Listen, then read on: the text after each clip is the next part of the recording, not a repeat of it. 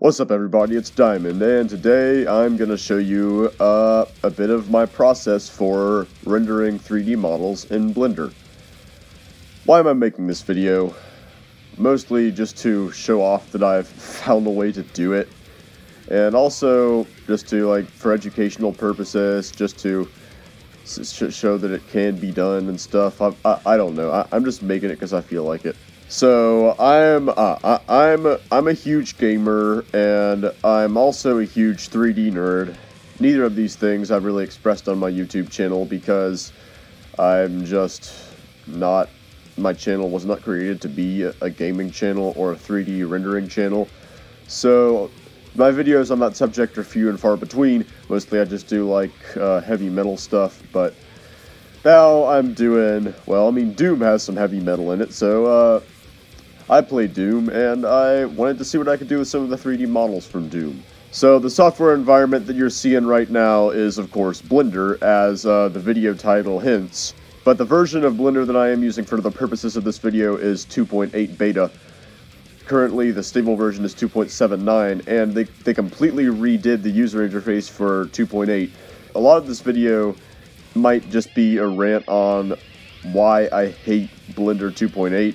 But I mean, it's still in beta, so maybe they'll make some improvements, maybe they'll bring back stuff. I really hope that they bring back Blender Internal as an optional render engine, because Blender Internal is just the greatest. I like it even more than I like Cycles. So yeah, enough of an introduction. How do I render Doom models in Blender? Well, first of all, you gotta find some way to rip the models out of the game, so that they can be understood by Blender, of course. The program that I found, first search result that I found that would do something like that was DoomResX. It was created by this guy called iOrange, that's his handle. So, how it works is basically you just open the package file for Doom. It's called GameResources.resources or SnapGameResources.resources. This is the resource file that Doom loads when you're making snap maps or when you're playing snap maps. For some reason, SnapMap loads a lot slower than Campaign, so, but the file size is obviously a lot smaller than the actual Game Resources file, but I'm going to open Game Resources just to show you what I do. So there we go, Doom Resources have been loaded. So there's all these interesting looking folders over here. Now, I don't know how they make these rippers that, rip stuff out of games like audio and, images and textures and models and stuff. Audio is a completely different thing for Doom. You have to use a Wwise converter to extract audio from Doom, and it's very difficult. I figured out how to do that as well, but that's not the point.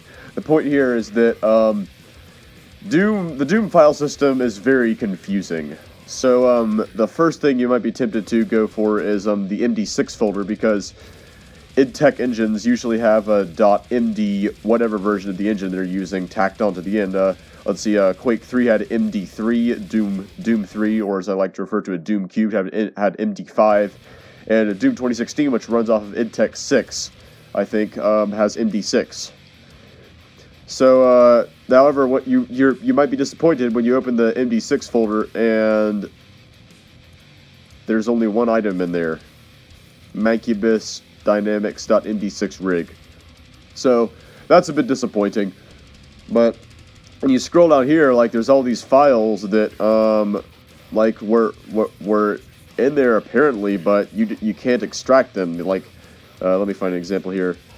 Yeah, so here's the Hell Knight. So if you try to extract that, then I'm just gonna save it to my downloads because that's where I save everything. We get that error message. So obviously there's some broken files in the archive, and the MD6 folder, which you think might have some of the models in it, does not contain it. What's more, the textures folder seems to be rather incomplete as well, because there's only one item in there and doesn't even show up in the preview area right here. The cooked folder yields some semi-promising results, so we have quite a few folders of models here. Let's see, here's the Doom Marine himself. You can see the model right here. This 3D model can be extracted, and this model can be extracted from DoomResX and exported as an FBX file that you can then import into Blender. But the only problem with that is it's exactly as you see it right here. There's no textures, no normal mapping, no shaders, no nothing. So that's unfortunate. And if you go into the textures folder, actually, let me show you where the actual folder for all the models is. It's right here in base model. Here in base model and MD6 is every single model in Doom 2016. That's where you'll find your models. It's kind of confusing, I know, but that's where they are. So even in the generated image folder, and you go into texture, seems like this might be promising.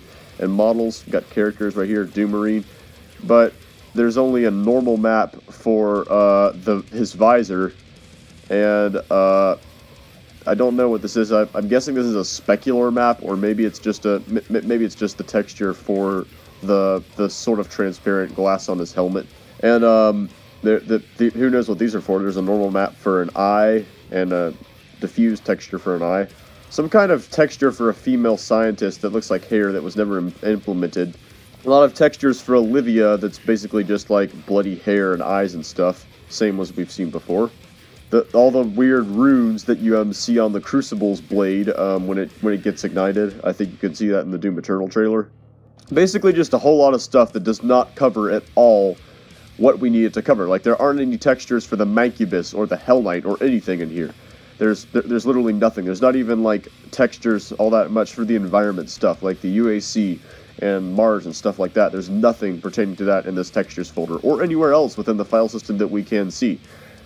So, because of this, because I could not extract textures, even though I could extract models, I was bent on finding a way to extract textures. At first, I considered using an OpenGL ripper, but then I read like posts on forums of people who had tried doing that, and they didn't have much success. So I searched and I searched and I searched, and I eventually found some kind of exporter that would do the job for me. Not only would it export models from the game, it would export textures from the game, so you could like open up the textures as an entirely separate view, and you could just extract any texture you wanted, basically. So after finding that, I was able to export an insane amount of textures. So let's see, what do we have here? Here we've got the texture file for the Cacodemon. So this is what this would be like, the behind of the Cacodemon, like where the weird veins and stuff are. And of course, that's where its eye would be. There's an entirely separate texture for the eye. It's like this pale glowing green thing. Yeah, here it is. Here we have the Crucible, the hilt of the Crucible. You can see like there's one of the skull thingies that's on the side of it. It's pretty cool stuff.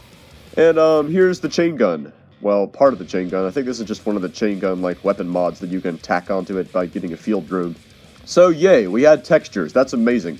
However, the only problem is when we started trying to import those models into Blender, we had no normal maps or anything maps basically. I mean, I could do specular and stuff like that by using built-in shaders, but normal mapping is a huge part of 3D in general. I'll prove my point here. Let's see. Let's open the chainsaw.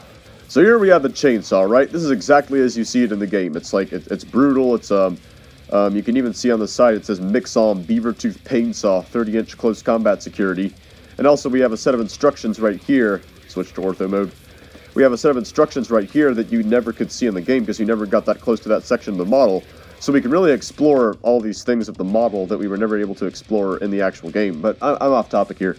So anyway, the chainsaw that you see right now is normal mapped. I will get to the normal maps in a second, but let me just show you the difference between no normal maps and normal maps. So I'm going to disable the normal map node here. Wait a minute, why isn't it? Oh, I'm in the wrong material. Let me switch to a different material. Okay, there's the material we're looking for. All right, so I'm gonna render the image right now as it is with the normal maps. That's not a good render. Let me try again. Move the camera a little bit. And let's see, there we go, perfect. Render. All right, so that looks freaking amazing, right? The only slight problem is like the metallic part of the saw, like the bar and this little, I don't know what the heck that is. It's obviously got some technical term, but I don't know what it is. So that part needs like a reflective shader or some kind of metallic shader that would be used to reflect the environment. But like we'd have a lot of roughness on the shader. So But still, like that looks pretty cool, right? But now let's switch to a different render slot, and I'm going to show you what it looks like without a normal map. Let's disconnect the node here. All right, there we are. You can totally tell the difference, right? Like all of a sudden, it looks all smooth and weird and artificial. But once we put on the normal maps, then all of a sudden, like, we've got all this crazy 3D bumping and stuff that's been added in just by a single texture. So you can see the difference between these two images without normal maps and with normal maps, how important normal maps are to get in those little details that if you try to render them with actual geometry. So normal maps are great to help when you don't want to render something with actual geometry and you just want to, like... So you can basically render 3D stuff, like, you can put 3D bumps and stuff on things without changing the geometry of them, in layman's terms. That's basically what normal mapping is. I'm kind of gearing this video towards people who don't know much about 3D. So there we are, that's the importance of normal maps. But the only problem is, like I discussed before, you could not extract normal maps from Doom. And you obviously see the normal maps in the game because there is normal mapping in the game because you see those exact same like 3D bumps on the saw in the game as you do in Blender right here. So how was I gonna get those? The first thing I thought of was when I look at the textures for like the chainsaw, for example, you can see that there's 3D bumps that have been like rendered into the image somehow. Like you can see the depth in the image. It's almost as if a normal map has been applied to the image just like that. Like you can tell right here that like the flecks of blood on the saw have like been rendered into the image somehow. So how do we extract those bumps and depth and stuff from the image? The first thought I had was go to Photoshop and use the built-in generate normal map feature, or use one of the better normal map generating tools out there on the market. It's a real pity that NVIDIA Texture Tools doesn't work with CC Photoshop. So I opened up the texture in Photoshop. I'm gonna use GIMP for the purposes of this little next part, just because it shows what I need to show you better. So what you can see is that the alpha channel apparently stores the normal map data. So when you see this in Windows Photo Viewer, it looks like all full of depth and stuff because Windows Photo Viewer doesn't process alpha data. So when you go and open it up in Photo Viewer, you can see that depth because Photo Viewer is not actually processing or displaying that alpha data. But you can see it clearly in GIMP. So what we had to do was we had to figure out how to isolate that alpha channel and figure out how to convert it into a normal map, because once we had the alpha channel, then that would be our depth map. Then we could convert that into a normal map easy, or a bump map. I prefer normal mapping. Bump mapping is a thing of the past. So that's what I did. I slaved away for long hours in both GIMP and Photoshop trying to figure out how to isolate the alpha channel, and I eventually figured out how to do it though. So when you isolate the alpha channel with Photoshop, this is the image that you get from the chainsaw texture. I'm just still using the chainsaw as an example.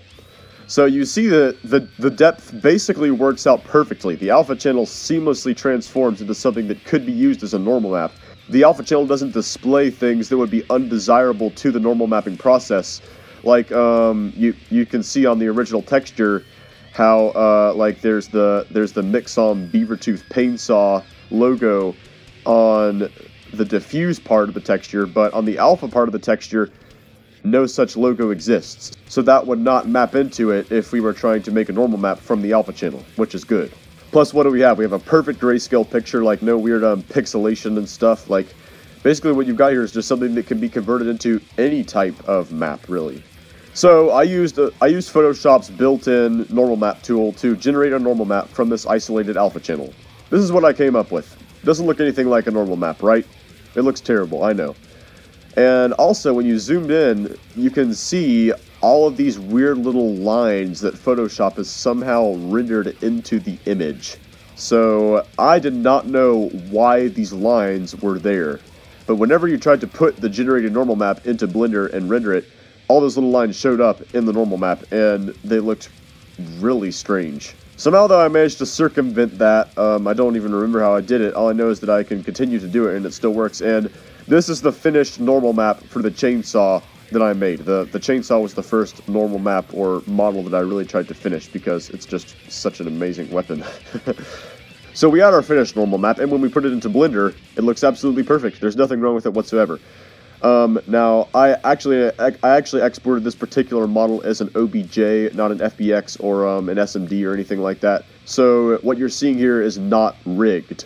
If I was to import the rigged version by exporting it to an FBX or something like that, then what you'd see is a bunch of bones here by the handle, which you could like use to animate the cord being pulled or something like that, and you see an insane amount of bones right here along the teeth because the teeth have to be animated. So there we go. We knew how to make normal maps, and we knew how to make textures. So we knew how to make rigs because thank God the exporting software already did that for us, because I am the world's worst rigger. I've made a Minecraft character rig, and that's the only rig I've ever attempted. No, I've attempted other rigs before.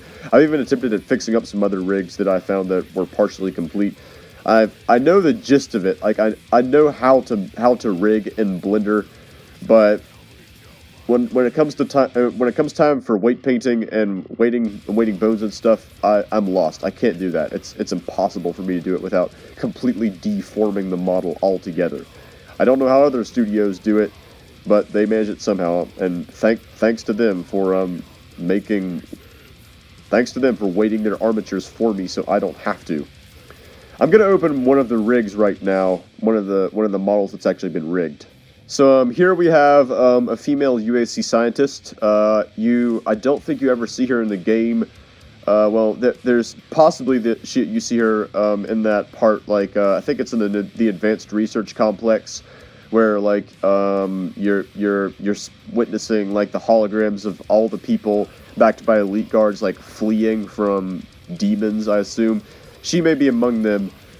But yeah, I like to think of her as the female equivalent of the UAC spokesperson, because like really generic looking, like she's got the weird, almost robotic UAC suit.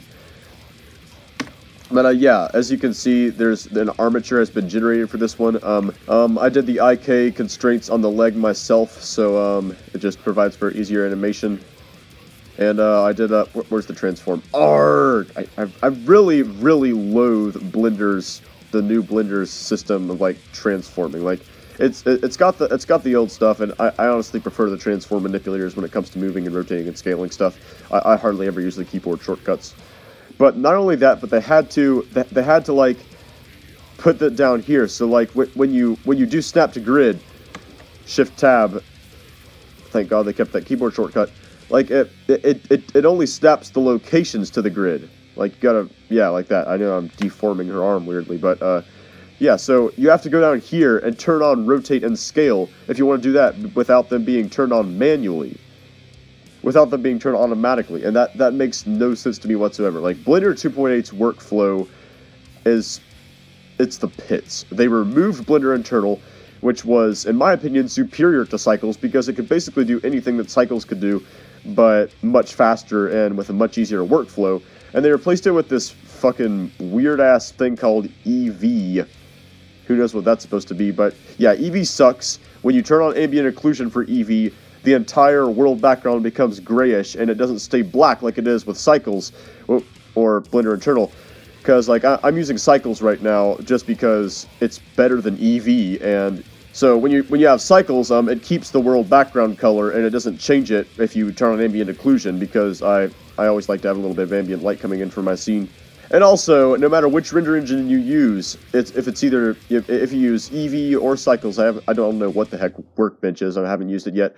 No matter if you use EV or Cycles, you still have to endure the same, like, compositing node shader building workflow, which is really bad. It's really horrible for people who are new to the whole 3D thing, and they just need to get started quickly, because with Blender Internal, that was the great thing about Blender Internal. You could get up and make a shader within a few minutes without having to connect any weird-ass nodes or anything like that.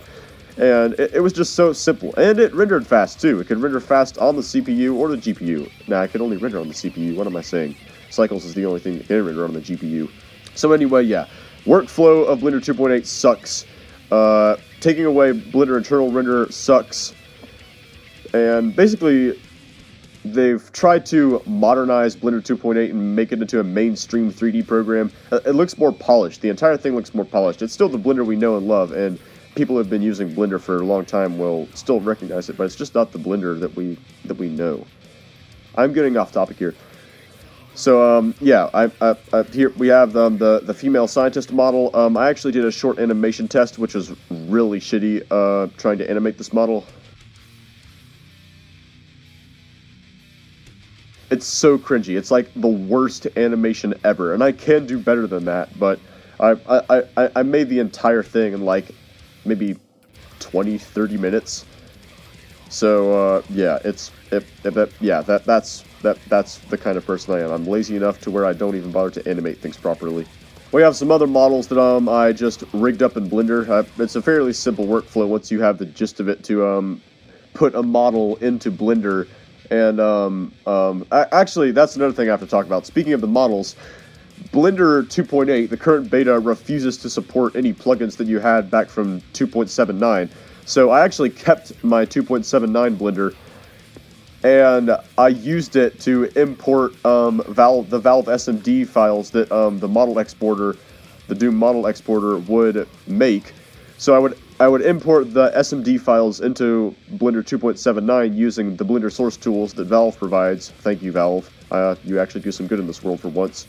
So yeah, that's what I do. I'd go over to here, and because of course I already had my everything set up, I could just import whatever SMD models I need to, because FBX is not a good format for models to be exported in. I'm just sorry, it's not. It's not widely supported. The versions of it are really finicky, and any importers or exporters that you do have will most likely export the wrong version. FBX is just not a good format. I mean, it gets the job done if you could do it correctly, but it's not a good format. So here in this particular folder, I think this is on my flash drive and not in my actual main exported models folder, but I have a couple in here. Templar.smd is the Night Sentinel model. That's a weird thing. When you crack open the game files, you see a lot of things that like were maybe meant to be implemented in the game but weren't ever implemented, or maybe it was like meant to be called that or something. But like, yeah, Templar is the name given to the Night Sentinel. Spencer is what Samuel Hayden is referred to as, and the Gauss Cannon, which I have a 3D model of also, is referred to as the Railgun. So it makes you wonder, like, why all the developers didn't bother to rename all this stuff when they put it into the game. I don't know. So yeah, I would import the SMD files, but the only problem is, once I would import them, let me just show you what happens. So we have the lamp right here, right? You can't see it. Okay, there it is. So we have the lamp right here, right? The only problem is, once you switch to material mode to view, like, to preview the lighting and stuff, the model appears to be lit from the opposite side.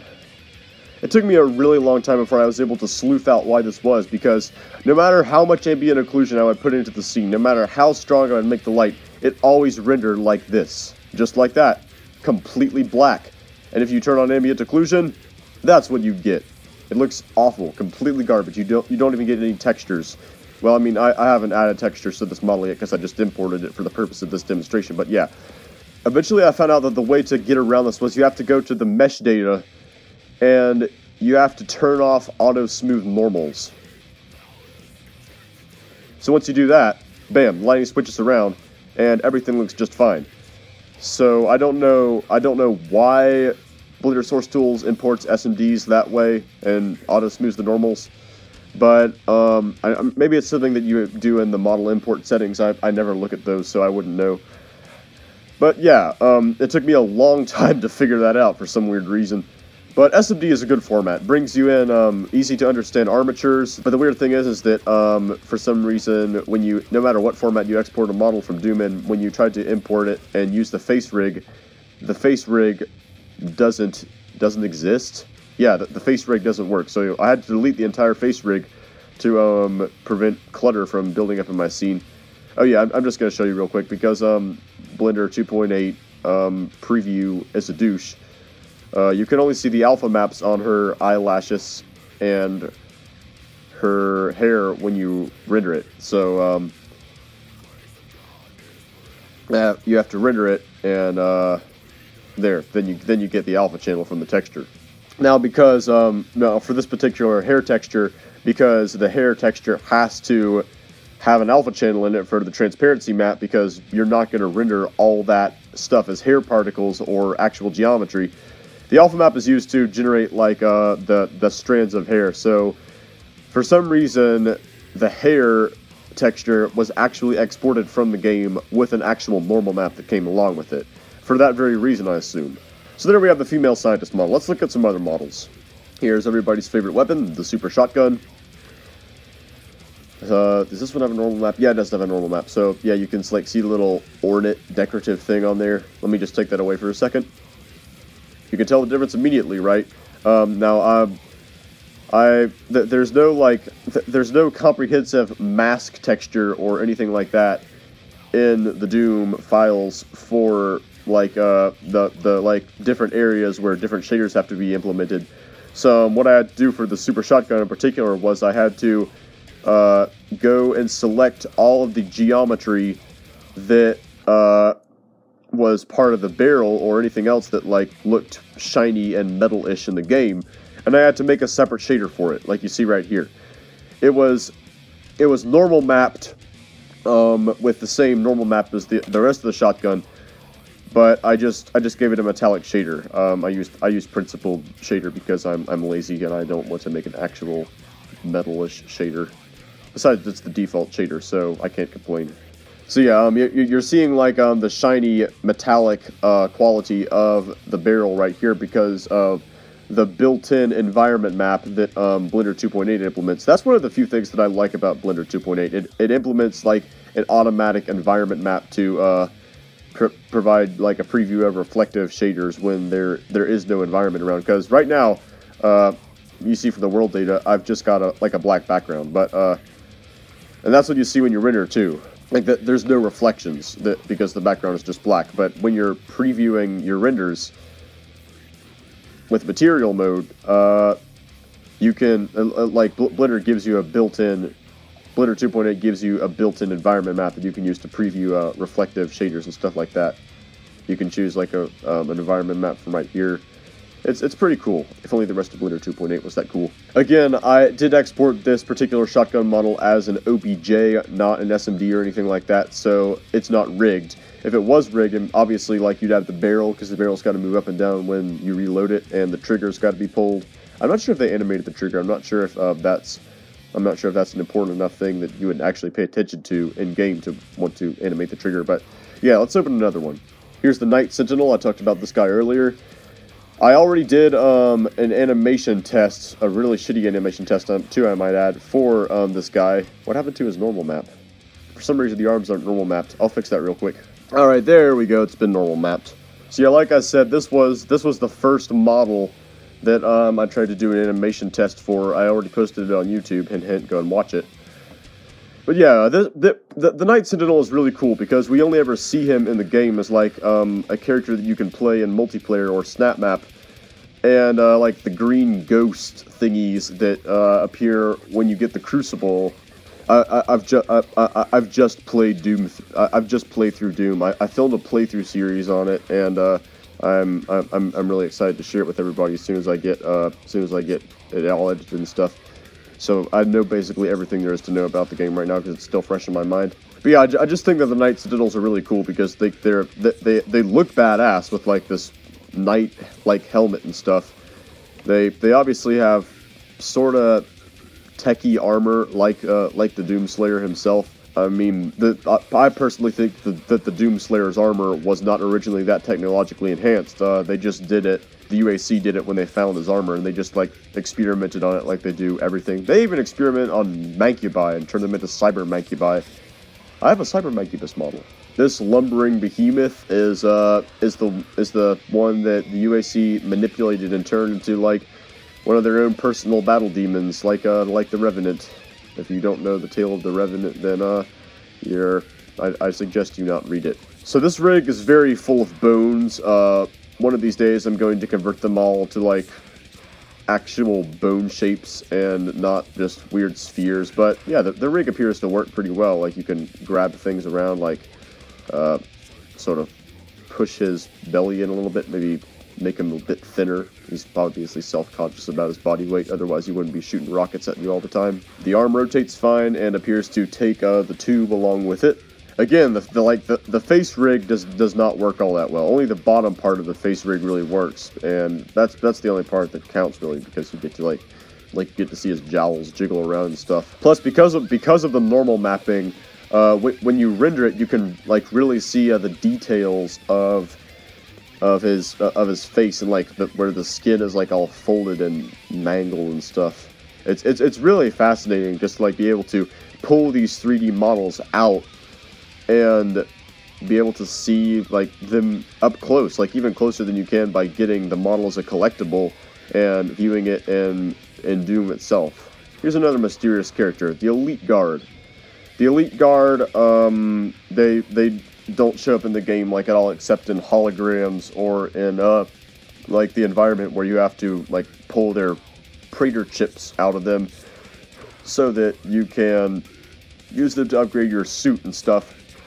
Because the different parts of their helmets glow, like I think the little chip right here glows sometimes, and this part of the helmet glows. Okay, so as it turns out, I did not make an emission shader for this particular model, but it's still pretty fascinating. Like if you zoom in right here, you can see that there's a pentagram on his forehead, and if you take a closer look at like models of dead things in Doom, like particularly like the dead scientists, like that you pull their arms off and get their key cards and stuff.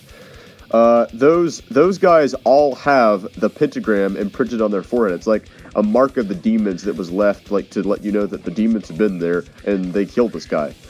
So while the Elite Guard is not hideously deformed like all the rest of the demons' victims, he still has that pentagram on his forehead, because the Elite Guard model, while it's perfectly posable and riggable, like you can do whatever you want with it, but it's not like in the game it was ever meant to be used for anything other than pulling out the Praetor chip and upgrading the Praetor token. I mean, upgrading the Praetor suit, Jesus.